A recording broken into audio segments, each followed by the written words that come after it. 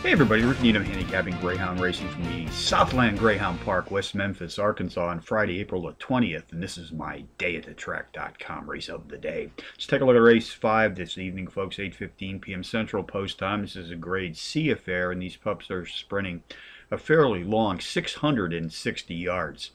Using a software product called QuickDog, I've isolated a power pup to put on top of my multiple entry contenders list, and on this entry tonight, number 6, Riverview Clove, I'll make a win, place, and show wager. I also like to play the boxed exotics here at Southland, so along with number 6 tonight, I'll be boxing number 5, WW Charger Ace, number 8, Pickwick Rider, and number 7, Directly.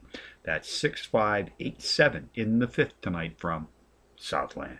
A couple of Southland long shots for you to ponder this evening. Race 2, win, place, and show in a 5-1 shot. Number 4, Razor Rip. And in race 6, I suggest win, place, and show wagers on a 4-1 shot. Number 5, CG's Scooby-Doo.